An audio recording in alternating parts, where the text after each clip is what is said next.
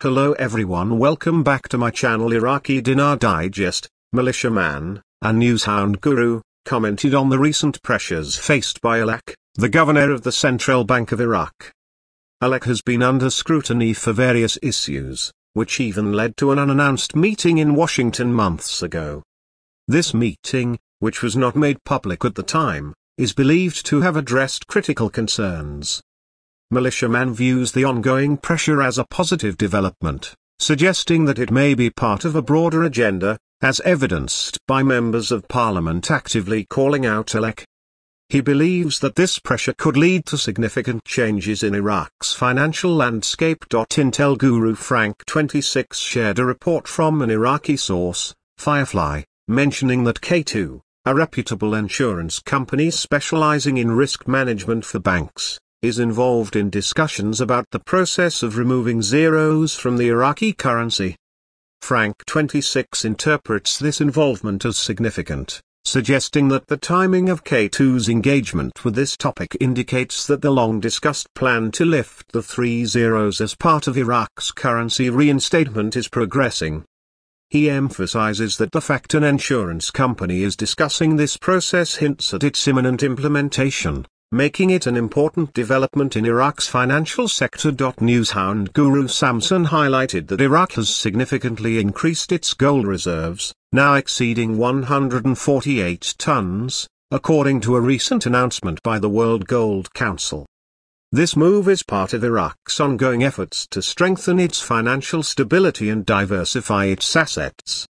Increasing gold holdings is often seen as a way to bolster economic security, especially in times of global uncertainty, and indicates Iraq's commitment to enhancing its monetary reserves. This development is a positive sign for the country's economic resilience and long-term financial strategy. Guest Dr. Janhal Pahez addressed the frustration some people feel about the slow progress of the financial revaluation, particularly in Iraq. She explained that setbacks, such as those described by Murphy's Law, are a natural part of the process.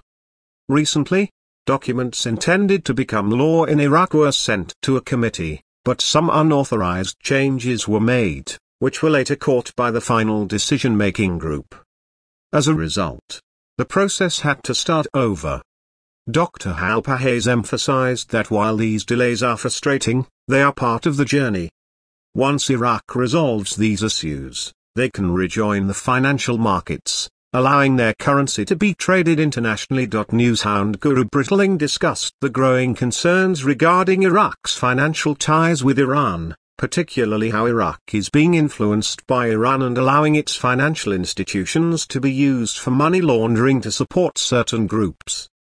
Brittling warns that the US will likely impose consequences on Iraq for these actions, signaling a potential turning point in Iraq's economic and political relationships.